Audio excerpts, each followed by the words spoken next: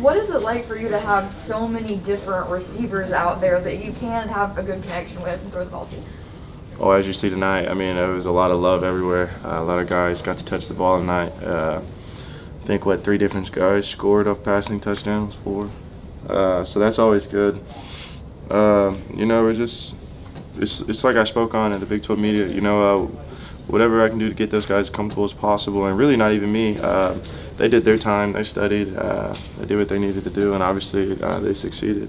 Were you aware of passing yards? No, I just take it one play at a time.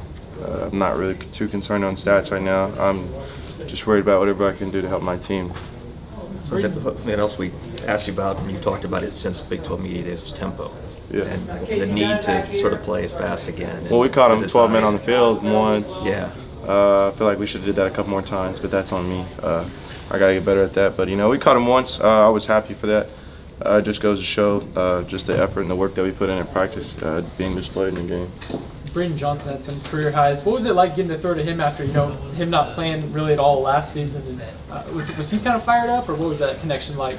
I would say he's pretty fired up. You know, he's that guy. A lot of people talk like he's a new guy, or, you know, worked a lot and just did his grind. You know, he really just put his head down and he grind, and it's finally his chance, you know, to display what he's got. And today we got to see that. You know, I wish I didn't underthrow his shot play, but you know, it's life. That's my mistake. I got to eat it. Watch film. Spencer, you might have already asked this, but what do you need to get cleaned up to get set for next week? Clean up my deep ball.